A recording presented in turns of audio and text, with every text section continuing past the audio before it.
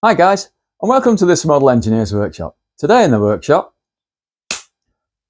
it's the axle pump ram. Come on, let's take a look.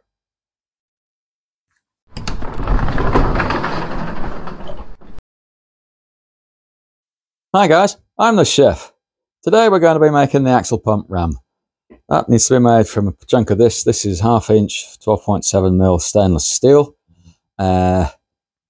Got a reasonably nice finish on it, but once we're done, I will run them. Once it's in the lathe and spinning, we'll be running a bit of Scotch-Brite across it just to brighten that surface up and make sure it's free from any lumps and imperfections. How do I know it's stainless steel? Well, a lot of stainless steels, especially the ones we use, are not magnetic. So you can see that's not attracting, but let me have a look. There's my little ruler. This is just ordinary steel, of course. And there it goes. So you can see that there is definitely a difference. Not magnetic. Some stainless steels are slightly magnetic. So you just got to be a little bit careful on that rule because it's not always applying. So magnetism is dealt with. What we're going to be doing, we're going to be cleaning up this end because it's a bit crooked, as you can see. We're going to be parting a chunk off and then putting that back into the lathe. We're going to, this end, well, whichever end, doesn't really matter. We have to turn down just a little bit, down to about 8mm for about a 10mm. We've then got to leave a little bit more, and then we've got to turn a groove suitable for one of these O-rings here. Total length is 79mm. 79mm. Let's have a look. What's 79mm? So that's 79mm. Allowing for a bit of cleaning up. Yep. So about that big. Nice little piece. Gonna have a little kind of a button on the end here. Turned onto it, turned down into it. We're going to put in a groove for the O-ring. We then got to cross drill 25mm from this end, 5mm for the pin that goes through the axle pump yoke. This is a piece we made a while back. So you can imagine there'll be a pin goes through here. You then have the body of the axle pump in between here, and the mechanism from the leading axle will push this whole thing backwards and forwards. The ram's left, right, back and forwards in the pump body, and hopefully it will pump water. Right guys, let me get this set up in the lathe and I'll get back to you. Right guys, so got the material in the lathe. I've just faced that off. Use a bit of coolant just to try and keep the temperature down. It's getting quite warm. So now we're going to touch off on the side here just to give us a 0 to work to, or from rather. There we go. And we'll just do the same on the face, just to give us a 0. So we need to turn a stub on the end of here, 8 diameter, 10 long. So that's 3 turns and 119 divisions on the top slide as we go. So let's get to the first cut. That's about right. Make sure the chuck's free, and away we go.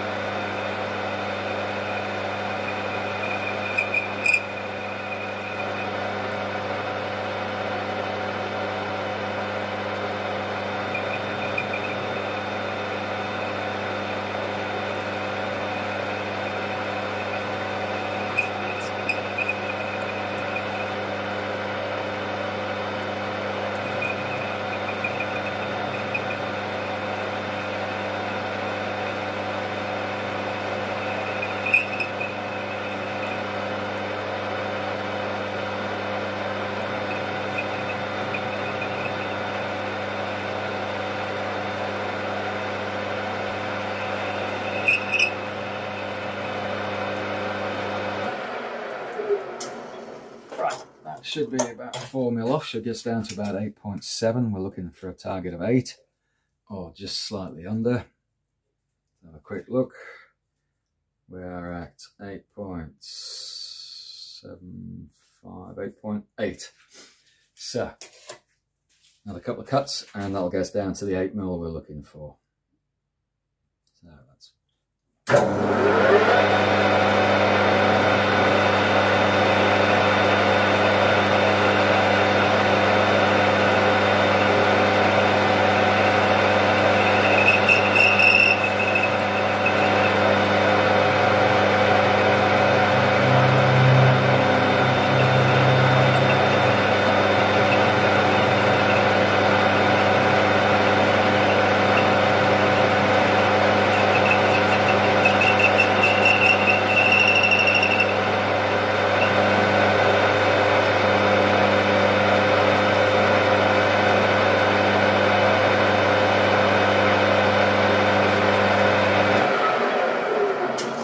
okay, now that should be another 0.8 off there. We should get this little stub down to 8 mil. 7.9 would also be acceptable. And yes, we're at 8 mil on the knocker. That's great. So now, it's got a nice finish on it too. We'll break all the corners when we're done before we pat this off to length. I'm going to go to my wide parting tool. I'm going to wind in so we can make contact with that shoulder. There we go.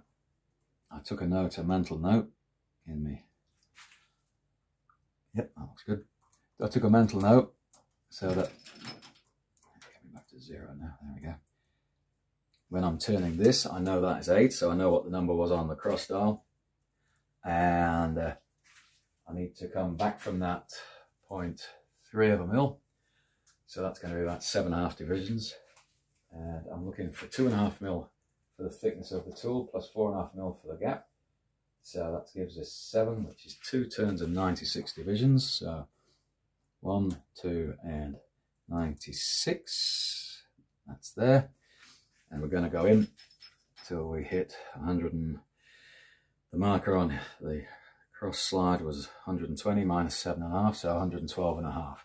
Going to just so and then get a bit of coolant on there because this piece is getting quite hot. And we'll see how we go. Okay, guys, here we are. Here we go.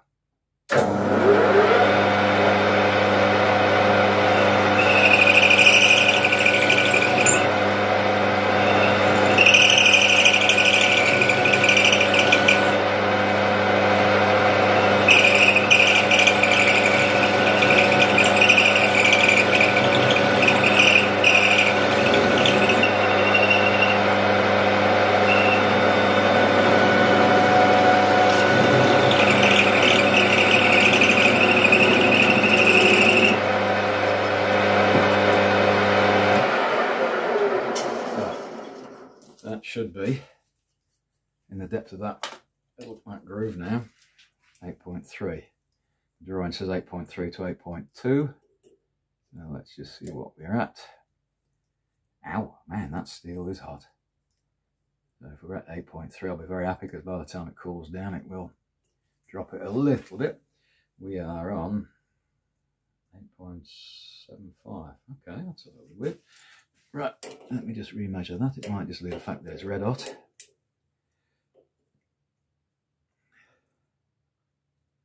Try that again. There we go. 8.75, right, okay. Now we're a little bit on the fat side. So let's have a think. I'm going to take this now. I need to go along 0.9 of a millimetre. It's 45 divisions on.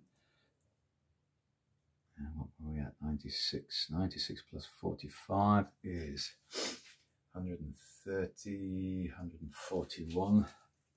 So that's 27 plus another 14. Should get me to there. So that should have moved me along 0.9 of a mil here. And we'll go down to the same marker. Okay, here goes.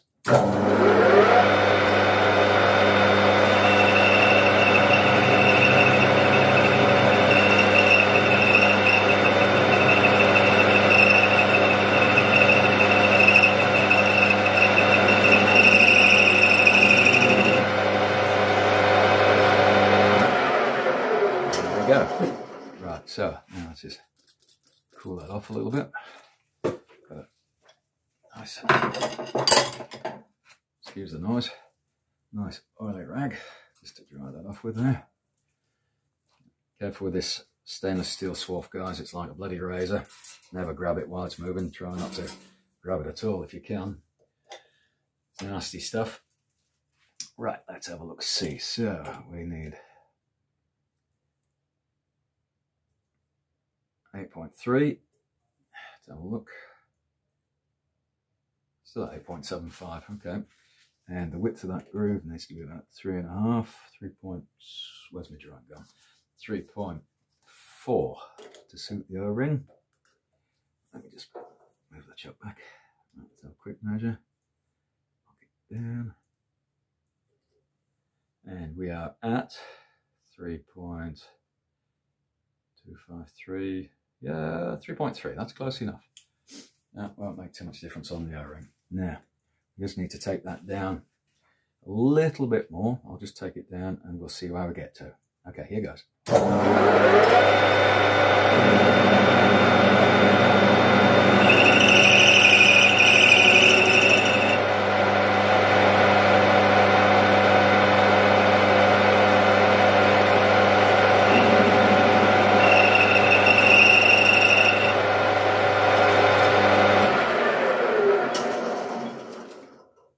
Okay, so we know the width is good, it's just the depth now.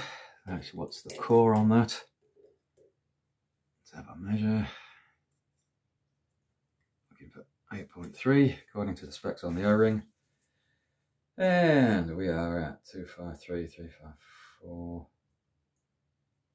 5, 8.5. Right, I'll just do that again. Take another couple of bits off. Just slowly, slowly sneak up on it.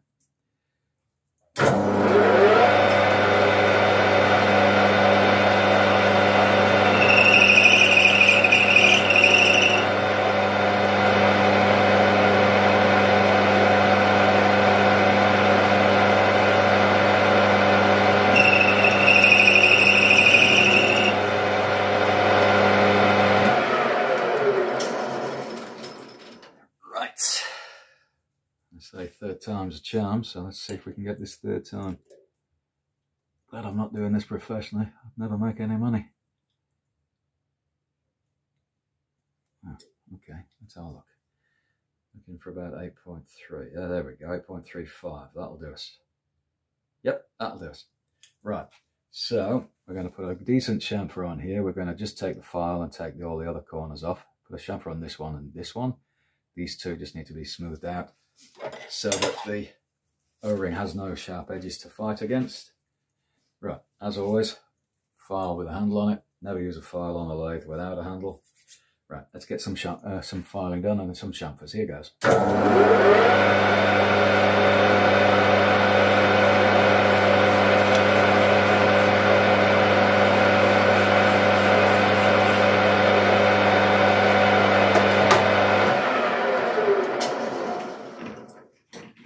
That's the filing done. Yep, that's nice and smooth.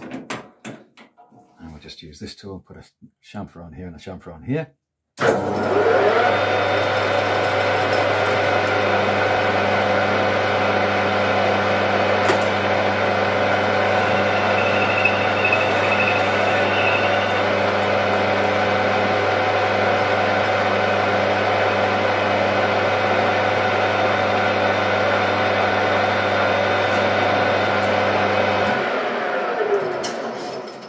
Okay, right, now all we have to do is pull that out, give it a quick rub with the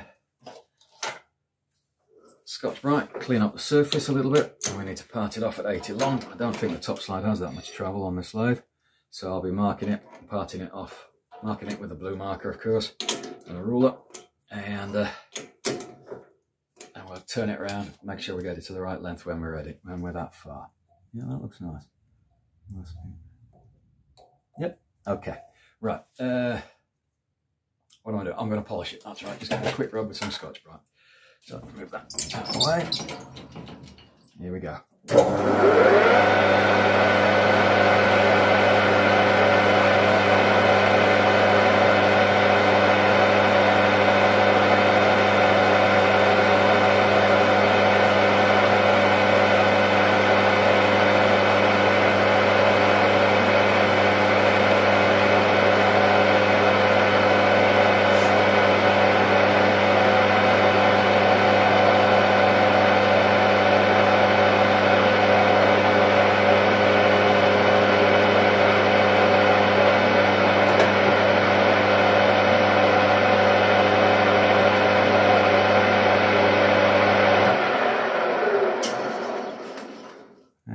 don't know if you noticed, but I could just feel a little burr on the end there when I did the chamfer on the end. So I just took the file to smooth that off. That's come up nice and smooth. So I'm going to have to mark it with a ruler and my blue marker. My top slide doesn't go that far. So we're looking at leaving on that a little bit to clean up. And we'll mark it right there. Right, so let's get the parting tool back in place. Make sure everything's set up properly. Seems to have moved a little bit. Okay, there we go. And again, I'll just part this off at that mark. Chuck side of it anyway. I'll use a fair amount of coolant, and then we can turn it around, have a proper measure once we get it cleaned off, and get it to the right length. Here goes.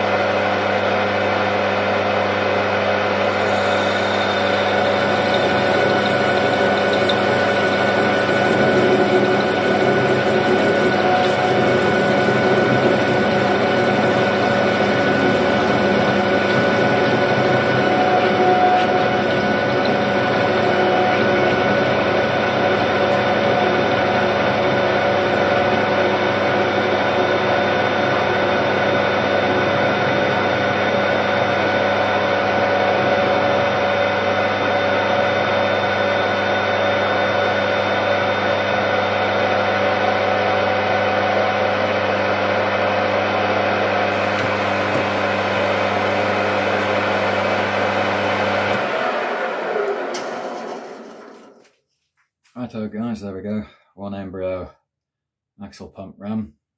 I'll just nip over the bench and have a measure, and we'll see what we've got to take off that end. Got to get rid of that tit anyway, that one there, and it comes up really nice when you polish it. And then we've got to come put this in the mill of ice, come back 25, cross drill 5mm for the pin. All right guys, back in a tick. Right guys, so got this now it's parted off, turned it around, put it in the chuck, and I'm just going to face that little tit off there, and then I've measured up. It's 80.5 long, needs to be 79, so we've got 1.5 mil to take off, which on this slide is 75 divisions, so that will take maybe 2 or 3 cuts. Then we'll do a quick chamfer, tidy up with a file, and then move over to the mill, and I'll get the cross hole drilled. Okay guys, let's get this cut to length.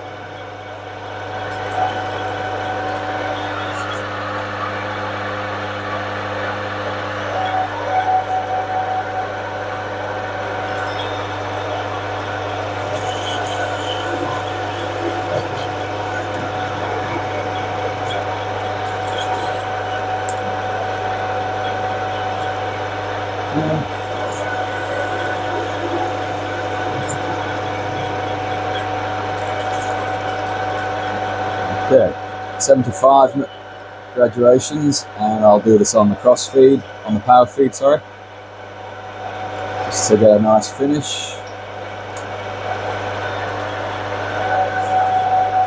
Here we go.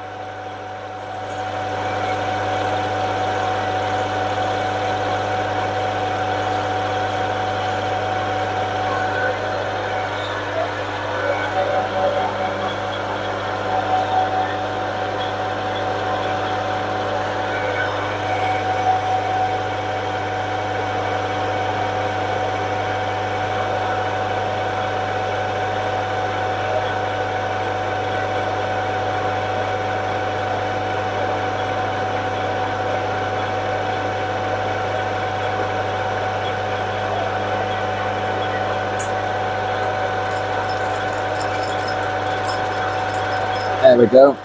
That's that to length now. Just take the tool off. As always, file with the handle.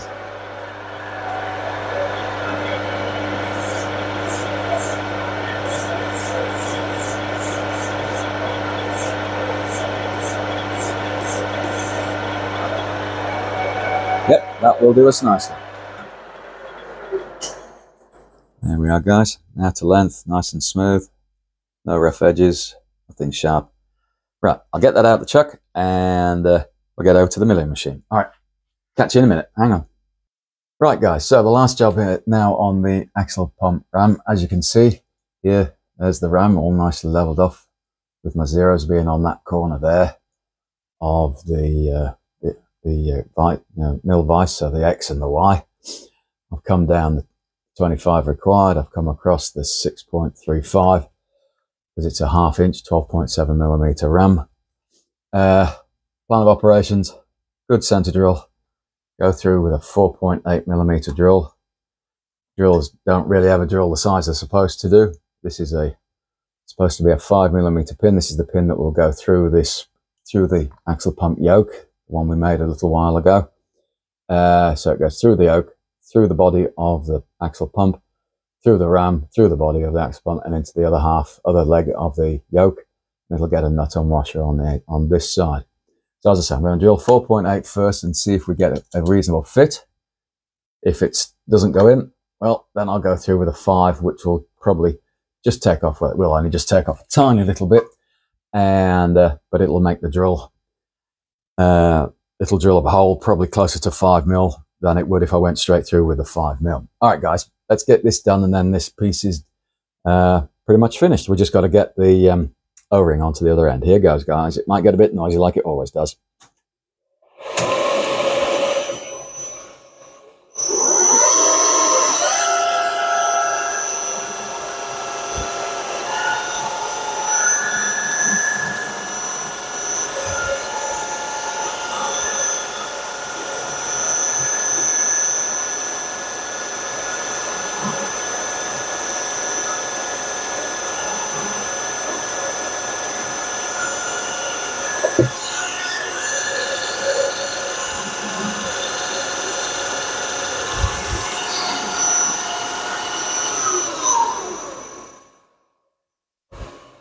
Right, the gremlins have struck again because the chuck key somehow has moved.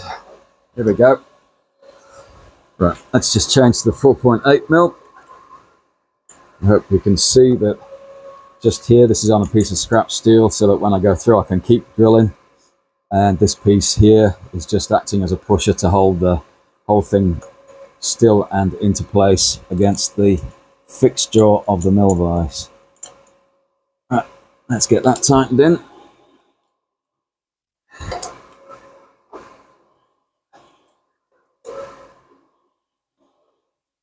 Right, let's get this done. Okay, here we go.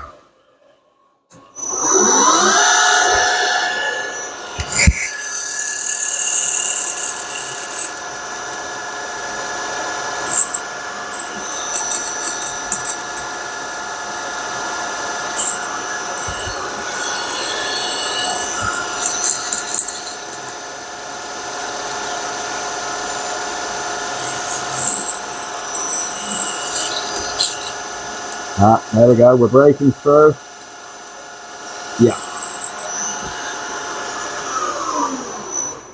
Now I could just feel that. Careful with that swarf, it's stainless steel at the razor sharp. Right, let's just kill that and I can talk to you a bit more. Right, so I'm just going to take that drill out now and we'll try the pin. I could feel it, it got very gritty feeling as it broke through, going from stainless through into ordinary steel. Now, that's a 4.8 drill. I've measured this pin as a 4.9 and yep, there you go. Would have been no point drilling a 5 millimeter hole because it would have turned out to be way too large. Right, I tell you what, I wonder if there's any way I can just slot that back into there just for a second and let it drop down. Let's have a look. Pull that out. Oh yeah, we're well into the steel underneath, yeah. All right, guys, let's have that out. I'll just countersink both sides just to make things tidy, and I'll bring you back when we're on the bench and we'll get the O-ring in. Back in a tick, guys. Okay, guys, so there we go. That's the cross hole. You can see a little bit of a countersink on both sides, nice and flush. This is all nice and smooth because, of course, it's going to be sliding into a brass pump housing. I'll just put the little O-ring in. As you can see, that is just proud of the actual line of the pump ram itself, so that's going to form a nice seal. This then has this go through it, and this is driven by the pump yoke, and that goes in and out through the pump, and this is just to make sure that you're getting as much water as you can. Right, there we go. Well, that's a nice little operation out of the way. Gives a tick. I'll be right back. Righto, guys, so that's this video coming to a close now.